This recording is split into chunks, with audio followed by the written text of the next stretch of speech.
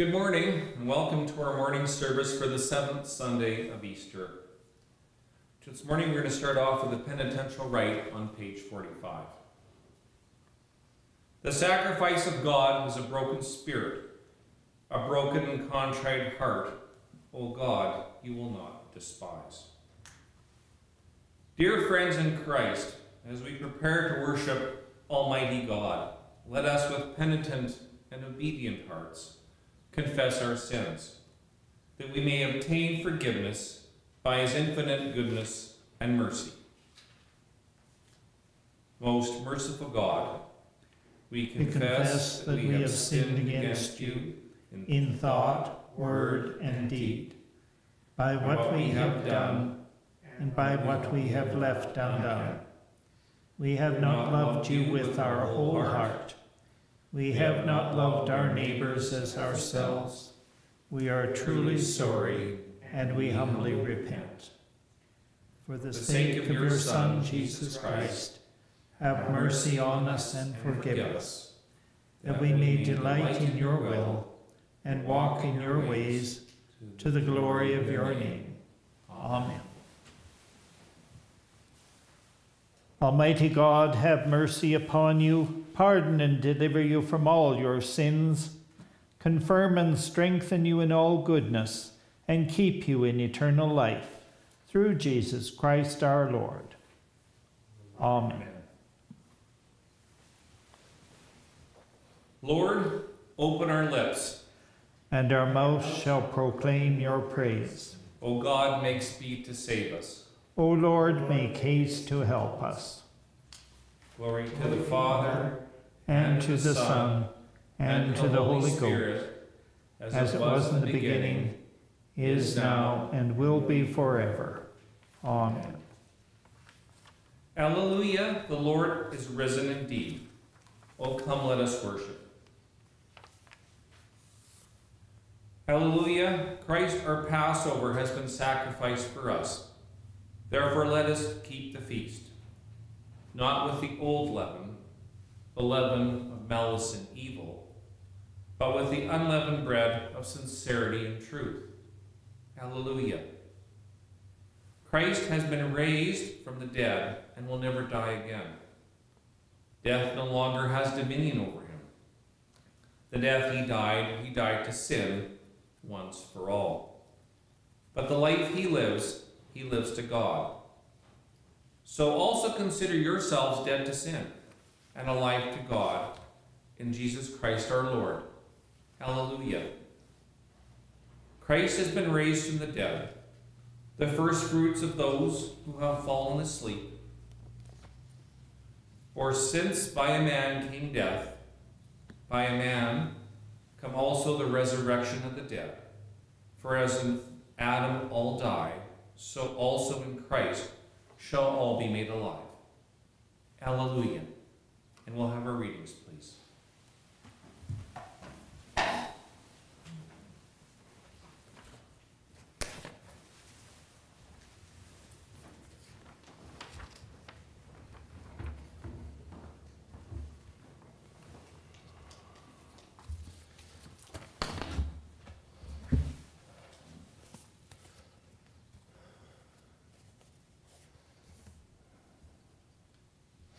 A reading from the book of Acts. While Peter was still speaking, the Holy Spirit fell upon all who heard the word. The circumcised believers who had come with Peter were outstanded that the gift of the Holy Spirit had been poured out over the Gentiles. For they heard them speaking in tongues and extolling God. Then Peter said, "Can anyone withhold the water for baptizing these people who have received the Holy Spirit, just as we have?" So he ordered them to be baptized in the name of Jesus Christ. Then they invited him to stay for several days.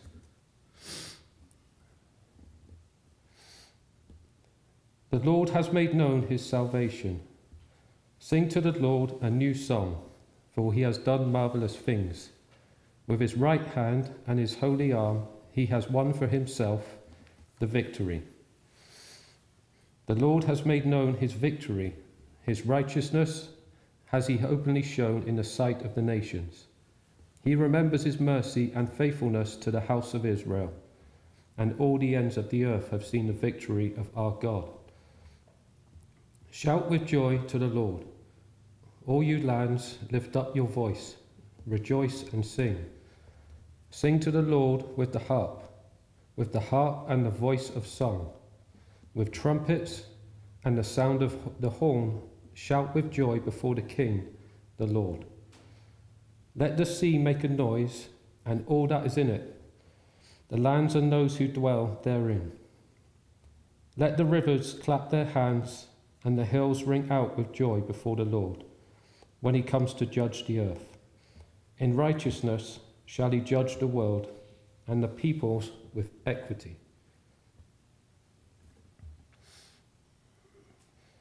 Second reading is from the first letter of John.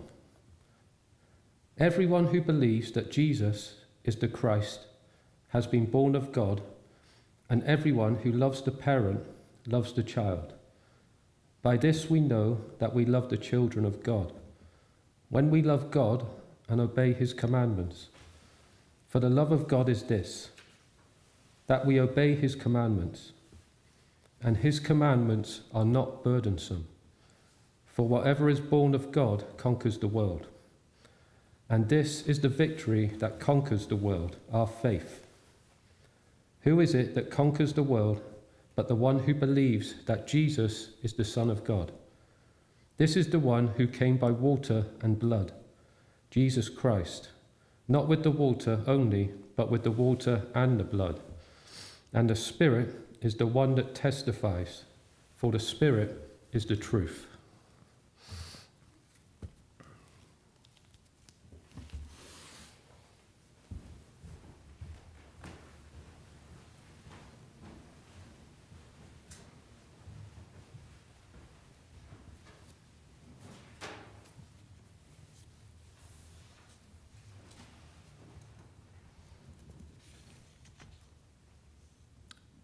The third reading is from the Gospel according to John.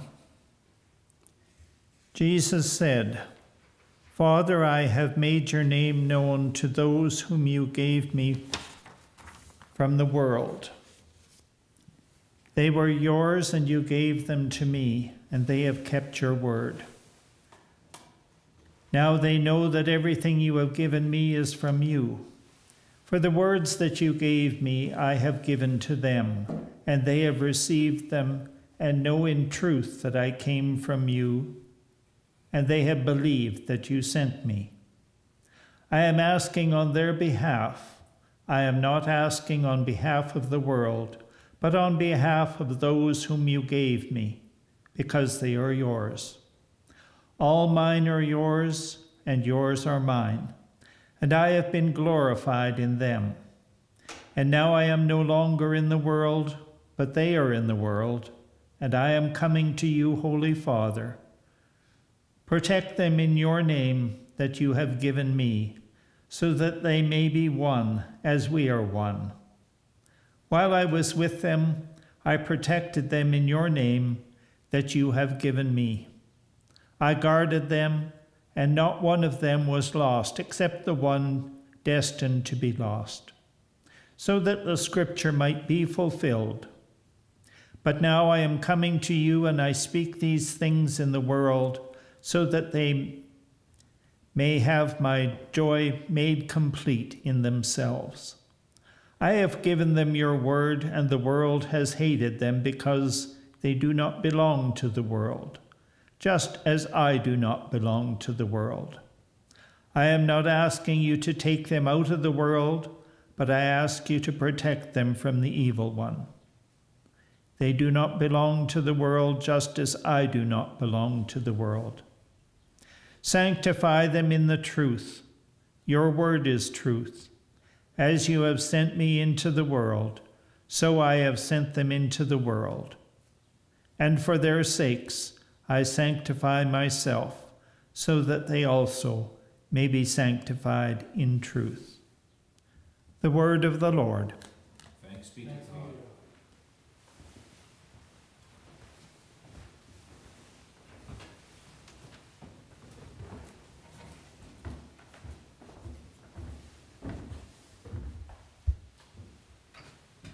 Well, about a week ago, Louise and I got our wills done here at Northern Company in Vulcan.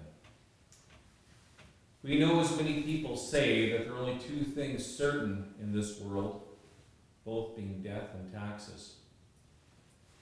And all I know is every year I have to do my taxes, and every year that goes by, more of my older colleagues that I have worked with in the past have passed away.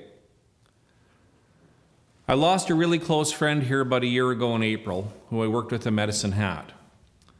And then a couple of guys that I knew from Calgary EMS passed away within the last month, all under the age of 70. It's important to realize that as much as we avoid death, none of us are getting out of here alive. So it's a good thing and it's a good idea to have our house in order. So if something does happen, our last wishes are not only recorded, but for legal reasons, everyone in the family knows how Louise and I would like our estate divided. It's a kind of insurance that one has that things will be done the way we would like in order to be fair to everyone in our immediate family. Now, yesterday afternoon, Bill, my father-in-law, stopped in, and we had an impromptu front porch visit, socially distanced, of course. And we got talking about the third reading for today. Now, Bill mentioned something very interesting about Jesus' high priestly prayer, and that's what we've heard here today, that I would have never thought about before. He mentioned that when he preached on this prior, he preached on it as Jesus' last will and testament to the Father before his death and crucifixion. So here Jesus asked the Father on behalf of the ones that he has given to keep him and to keep them in the Father's name. Jesus prays for those disciples, with the exception of Judas Iscariot, and all those that God will give him in the future as well. Jesus' sheep are precious to him, and he asks God to keep them safe and in him. Now, Jesus knows the opposition and the dangers that they will face in the upcoming months and years. And so he asks his Father to protect them and keep them safe, and to sanctify them. It means to keep them set apart as being holy. So this prayer just doesn't cover them and the early disciples, but it extends to each one of us today that call ourselves Christian. This prayer is of the most serious nature, as Jesus also asked the Father to protect us from the evil one as well. Jesus knows that the devil prowls around like a roaring lion, waiting for someone to devour. So the Lion of Judah asks his Father to protect them from a powerful, but not all-powerful lion who will seek to destroy them. And the moment that that prayer is asked, it is enacted, as if it was a legal agreement between the Father and the Son. Jesus has asked, and his Father has not only heard the prayer, but he has also answered it at the same time. So you might think, how is this all possible, to be protected? If we look back at the history of the apostles, James was executed under the reign of Nero. Peter was supposedly crucified upside down. And as we go through the list of apostles, John was the only one to live to a ripe old age. And he was relegated to a small island as punishment. I am sure there was no posh hospice or shelter or a seniors facility for him to spend his last few years. Things were tough for the early Christians. They lived and died for their faith, and no one knew when the time was coming when their blood had to be spilled for their belief in Christ. So at all times, they had to be prepared. Martyrdom was not far off and not far away, and it seemed in the early church that martyrdom was also a calling for some of the early believers. In spite of all the risks and dangers associated with being a Christian in the early part of the church, I believe that Jesus was asking the Father not just to keep them safe physically, but more so to preserve their unity with him and the Father, even if that commitment and faith and unity with the Father resulted in their physical deaths. Their death would be a victory and an encouragement for other Christians. In this particular day that we live in, it seems so paradoxical in our society to think that way. However, if we think about what the Apostle Paul said, to live is Christ and to die is gain. The intimacy that Jesus had with the Father in prayer is also important to note here. He prayed this in front of his disciples, so there was no falling asleep here on the disciples' part. Jesus asked the Father this in front of those he chose to be with him during his earthly ministry, and to those who would be responsible for carrying the message of the risen Christ forward to all the earth. The final prayer before his capture, trial, and execution as a common criminal shows us that Jesus cared deeply for his sheep. He asked God to protect them, but more than that, he asked him to protect them spiritually, to preserve them and keep them surrounded by his protection, and to be the guardians of their soul. Prayer, quiet, and seclusion in the midst of a busy life and a busy calling gave Jesus still took time to be with the Father. And being with the Father fostered an intimacy truly exemplified in the triune God, Father, Son, and Holy Spirit. We as believers in Jesus should take note of this intimacy, because this intimacy with the triune God can be ours as well. In the hustle and bustle of everyday life and the busy life that we all lead, we have to find the time and make it a habit to spend time in prayer. It can be difficult, and prayer is often the first thing we ignore or do not do outside of reading Holy Scripture. Now, Jesus had a busy, hectic, demanding life on earth when he started his ministry. He had constant challenges from the religious authorities of the day. He fed large groups of people who were looking for comfort and hope. He had to deal with infighting from his disciples about who was arguing about who would be the greatest, or unbelief or the pride of Peter, who would say that he would never deny him. However, Jesus always made time to be alone with the Father and pray. Prayer is the strong key, or is a key to a strong and intimate relationship with God. It gives us the confidence to approach the throne of grace, knowing that he hears us no matter what we ask for. And here's an important point. Even though he hears us, he may not always give us what we ask for when we want it. But we know we have a loving and caring God who cares for and listens to the deepest groans of our heart. It says in Scripture that the Spirit intercedes for us, and I believe that to be true. As I started at the beginning, we talked about two things that were certain in this world: death and taxes. Well, after a long-winded homily, I'd like to add a couple more things as Christians that we can be certain of as well. First thing is that Jesus has prayed for each one of us sitting here today and listening on YouTube. He did this with his priestly prayer nearly 2,000 years ago. And secondly, God immediately heard those prayers and answered them. So we know that we have a God who listens and a God who cares about each one of us. Yes, we all have to render unto Caesar what is Caesar's every year. And yes, we will all depart this world in one way or another. However, we are not of this world spiritually. So let us take this solace and be confident that Jesus has prayed for each one of us, and that those prayers have been answered the moment he prayed them. Remember, we are not of this world. He takes and he loves and takes care of every one of those that are his. And remember, he is never very far away from each of us.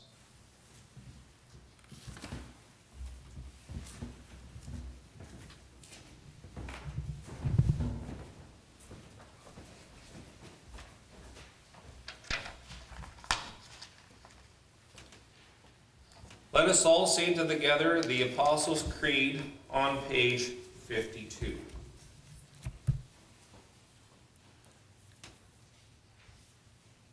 I believe in God, the Father Almighty, creator of heaven and earth. I believe in Jesus Christ, his only Son, our Lord. He was conceived by the power of the Holy Spirit and born of the Virgin Mary. He suffered under Pontius Pilate, was crucified, died, and was buried.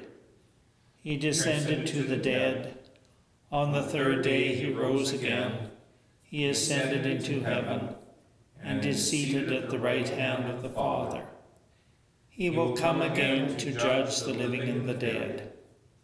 I believe in the Holy Spirit, the Holy Catholic Church, the communion of saints, the forgiveness of sins, the resurrection of the body, and the life everlasting.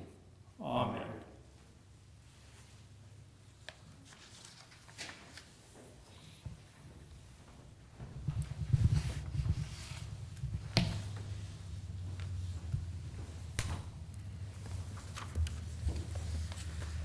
In hope and joy, let us pray to the source of all life, saying, "Hear us, Lord of glory."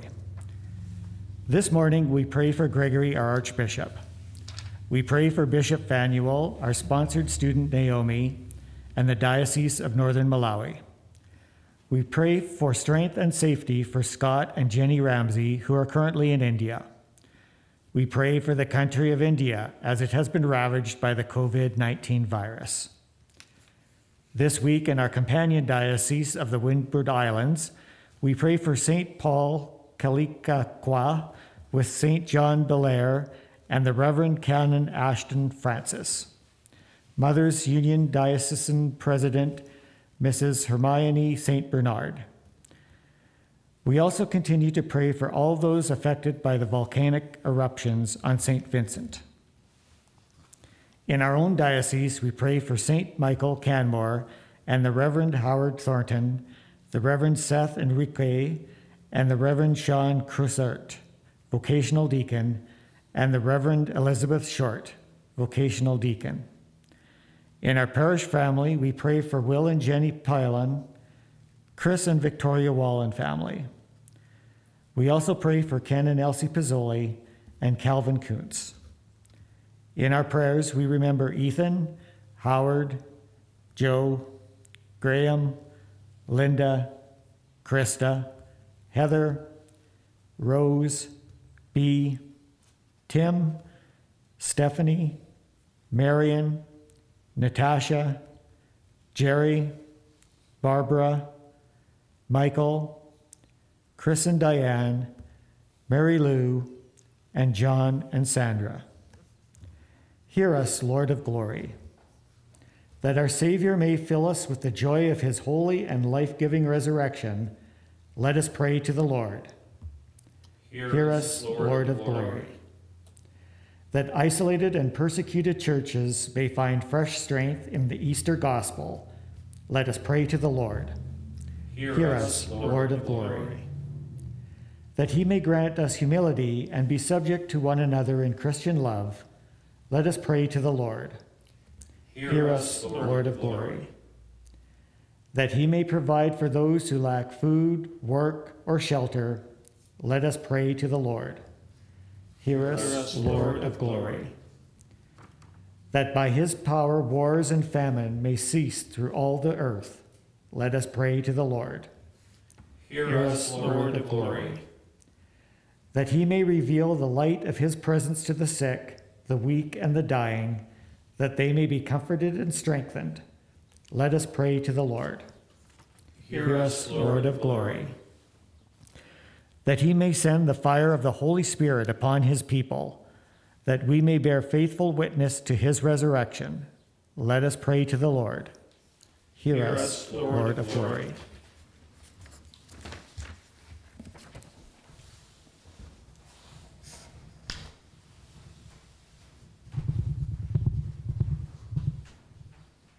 Almighty God, you have exalted your only Son, Jesus Christ, with great triumph to your kingdom in heaven.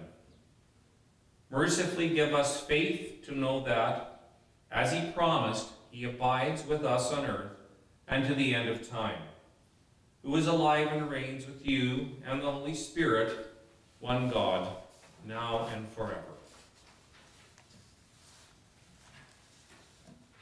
And now, as our Savior Christ has taught us, we are bold to say, Our Father, who art in heaven, hallowed be thy name.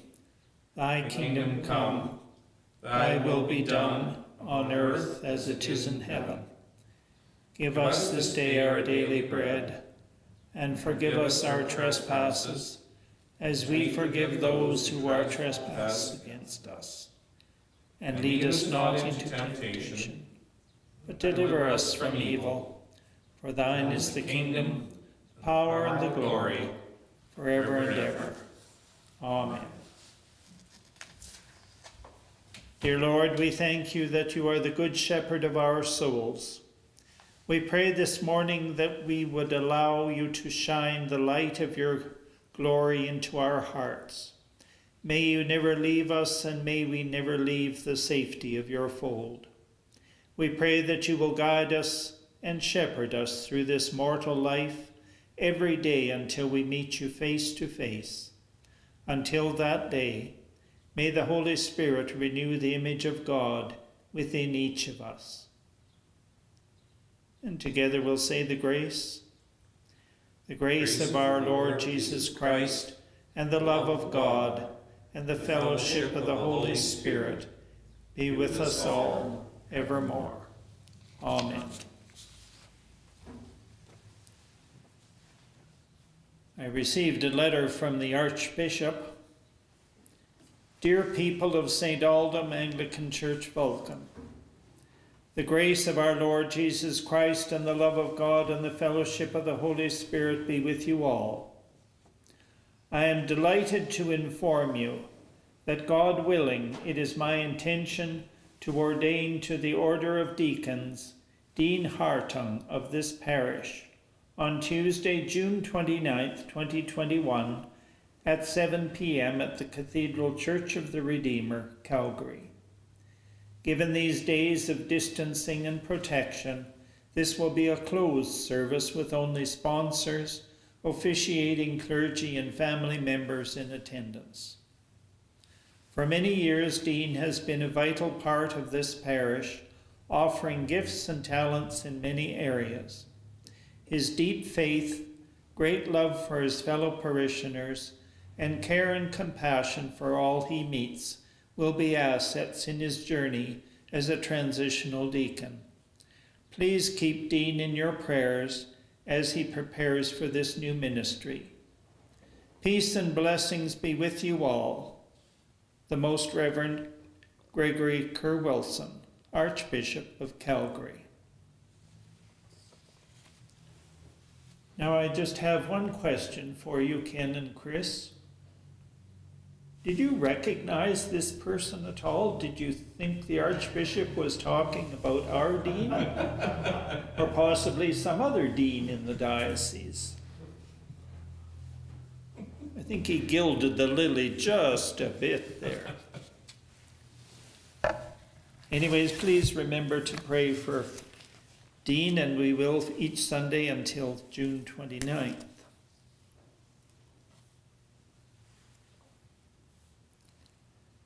The Spirit of truth lead you into all truth, give you grace to confess that Jesus Christ is Lord, and strengthen you to proclaim the word and the works of God. And the blessing of God Almighty, the Father, the Son, and the Holy Spirit be amongst you and remain with you always. Amen. Now go in peace to love and serve the Lord, in the name of Christ Jesus.